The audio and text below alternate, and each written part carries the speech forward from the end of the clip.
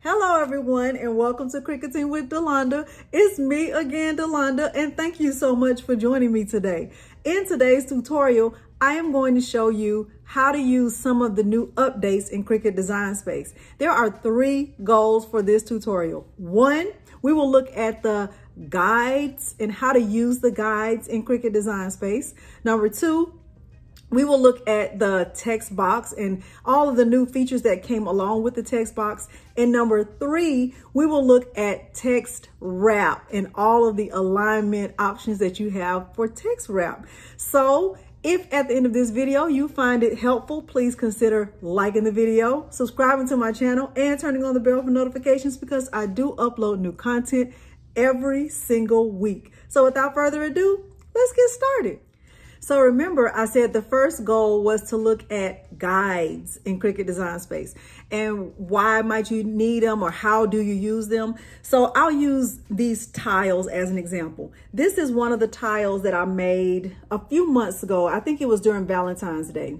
And I've actually made several of these tiles. The size of this tile is right at 4 by 12, and I wish I had a guide when I was making these because every time I made a tile for myself or for a friend, I would have to go in, create a template, and resize it to match the size of this tile. And if I had already had a guide created in Cricut Design Space, I could just open my guide and then insert the names, and that would alleviate having that additional step. I'm going to show you how that looks once we get to Cricut Design Space. This is another tile that I created. This one is, I think, a 3 by 12. Same thing. I've made plenty of these tiles, and I wish at the time of making them, I could have had a guide that I could just refer to. A lot of times we'll use guides, or you've seen me use templates when I've created stickers for print then cut. That will be another awesome time to use a guide. Let's see what that looks like in Cricut Design Space. Let's look at guides as I explained when I was showing you my tiles. So let's say, for example, I was going to create a tile. And remember, I said the size of one of those tiles is 4 by 12. I could grab a shape. And in this case, I will grab a rectangle, and I could go ahead, once that rectangle opens, I can change it from a basic cut. So I'm up here at the top of my screen, and I can change it to a guide, okay? And now you see it automatically changes the color to, just to have an outline, and I like that already. All right, and so what I would need to do is resize the guide to my width of 4.0, and I'm going to click this unlock option right here, and a height of, well, actually my width would be 12.0 and my height would be 4.0. Okay, so I could save this as a guide, and I can actually give it a name. So I could say, I could grab a text box and I could say this is my 4 by 12 tile. And I can also change this. So this is my note for myself as a reminder of what I'm doing with this. So instead of this being a basic cut, this would also be a guide. So once I started to type in this tile, so if I grabbed another text box, and let's just say I wanted to type Peter and Delonda, and I moved this text box up and into this, into this tile. And I was, let's just say I was ready to, go for it. And I was ready to click make it. Once I click make it, if I didn't have this rectangle saved as a guide, I would have to hide the rectangle or delete it. But let's see what happens once I click make it.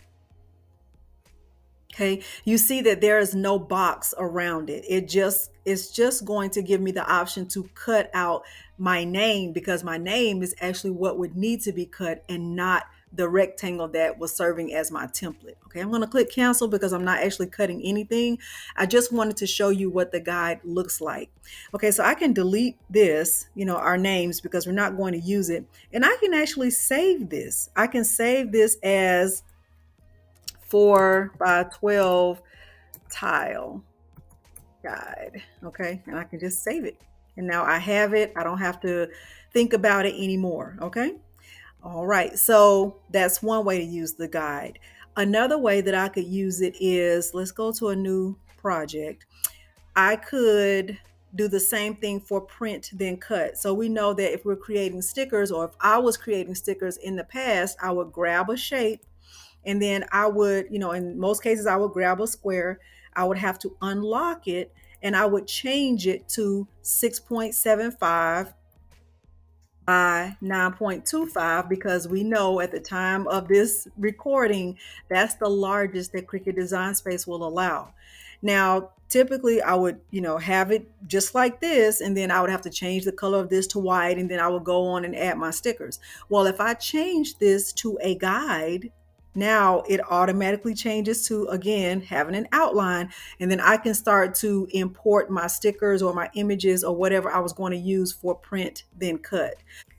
Now that we've looked at the guides, let's next look at the text box and how it looks a little bit different than what we're used to. So right now I just selected a text box. I'm just going to type a sentence. Delonda loves aloe to craft. And I'm going to just, that's the end of my sentence. I'm going to bring the view down to right at 75% just so we can see everything on the screen. Now, you see that once I click away from the text box, I have these, pretty much, I will consider these as guides that will help me to change the shape or to resize the text box.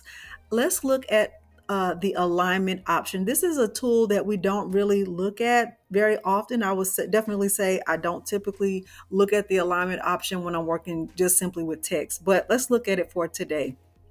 Once I click this alignment option, I see that there are some differences here. So right now, my text, without me doing anything to it, it is centered in the middle. It is centered in the middle of the text box, horizontally and vertically, and the text wrap option is off. Okay, I have not turned it on.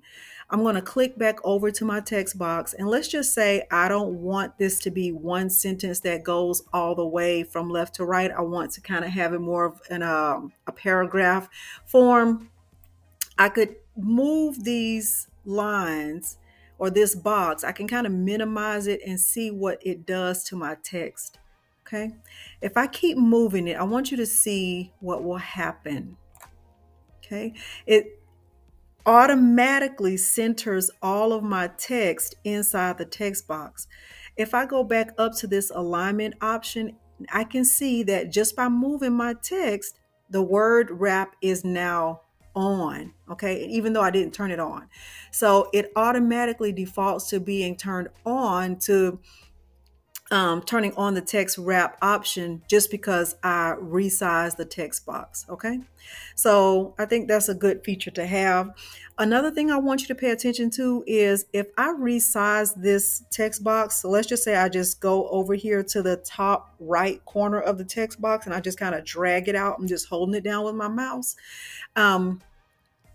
If I start to resize this just to make it bigger, my font size changes as I resize the text box. So I'm looking right now and my font size is 76.6, but the bigger I make this box, the bigger my font will be, okay? So now my font, without me changing the font, is at 99.62 just because I'm resizing this box, because the text is designed to fit nicely or centered inside the text box, okay? So same thing will happen if I, bring the text box down, the size of the font will also come down. And I think that's also a nice feature to have. Now let me bring the size of the text box back up because I want to show you something else. So right now, all of this text is basically grouped together, and it's grouped together, really just the words. Let me show you another option that we probably haven't paid very much attention to, but I want to show it to you. If I click on Advanced, I can ungroup this text to lines, okay? So Ungrouping it to lines, now it gives me 3 lines of text, even though this is still just one sentence, right? So if I wanted to move the words loves to up, I can do it by using my mouse, or I could use the up arrow on my keyboard just hold the arrow and I can move it up just like that, okay? I wanted to move my line space. I could also just, use the mouse to move it up like that. And that works by doing going to advanced and ungrouping to lines. All right, so that is the new feature with the text box. Some people were confused about, what is this text box? How can I type? So once you see the text box, all you do is just start typing. Okay, you don't have to worry about deleting the word text. If I grab another text box and I just move it, let's say I move it over here, I can just click in there and just start typing. I don't have to delete anything. I can just type what I want to type. I can type, okay? And if I want to, change it, because now my word wrap is on, I can just move the box out to have it the way that I want it. All right. So now the last thing we are going to look at is, we've already pretty much looked at text wrap. One other thing I want to look at is how to rotate, how to delete, how to size and resize items, because that was another thing that that was another change that came with this update. So let me just grab an image. Let me look for a koala. Okay, and I will grab this guy right here. I'm going to just add him to my canvas. Okay, and I'm going to delete this. I don't need any of this anymore. All right, so typically our boxes, if we, had an image that we were working with, it didn't look like this. We had options to, rotate, to delete, to resize, and all of that. They used to be at the corners of these boxes, and it doesn't look like that anymore. Now, by looking at my koala, I can see that he has 4 layers. That doesn't matter at this point. If I wanted to resize this koala, I definitely want to keep this ratio. I would just, use these lines, any of the arrows, any of the corners. I can use these corners to resize this koala. I'm not limited to just being able to resize him by looking at the top right corner. I can resize him from any of the corners on that surround this koala. I think they refer to this box in Cricut Design Space, or Cricut refers to this box as what's called a bounding box. Okay, so I'm looking at this bounding box, and I know that I can, like as I said, I can resize it from any of the corners. Another thing that used to be an option is the option to delete it. So let's just say I had, 2 of these koalas. See, I just deleted that right there. I had 2 of these koalas, and let's just say, oh my goodness, I don't want 2 of them. I only want 1. There used to be an X right here in the top left. We don't have that anymore. So if you want to delete it, you would have to either delete from over here in the layers panel, or you can right click and you can delete, or you can just click on it and, tap the delete button on your keyboard. So there are multiple ways to delete, but we don't have that option on the corner of the box anymore. All right, but let's just say we wanted to rotate this koala. Let's say we wanted him to be more of at an angle. We used to only be able to do that from, I think it was the bottom right corner. Well, now you can do that from any of the corners, okay? So once I move my arrow or away from the bounding box just a little bit, so I hope you can see what's happening with the bottom right box, I can just kind of move him this way. Let's say, I think I moved them a little bit too much. I can do the same thing over here. I can turn them the other way. I'm not limited. So I think Cricut Design Space opened, more possibilities by taking away those limitations. So I actually like this new feature that is in this update. All right. So if I look here, I can also, just move away a little bit from the box, and you have more freedom in how you move your objects around. And it works the same way if you're working with text or with an image or anything that will go inside of one of those bounding boxes. So I do think we've accomplished our goal. 3 goals. One goal was to look at the guides in Cricut Design Space. Let me type that out. We wanted to look at the guides, and I would say we did that. The second thing, let me delete my koala. We don't need him anymore. Let me move this up. Okay.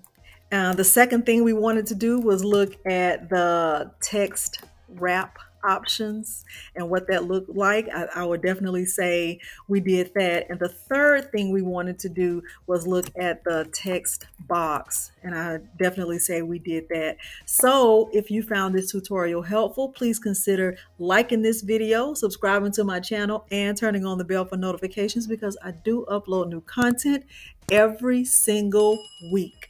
Thank you so much for joining me today, and thanks for watching.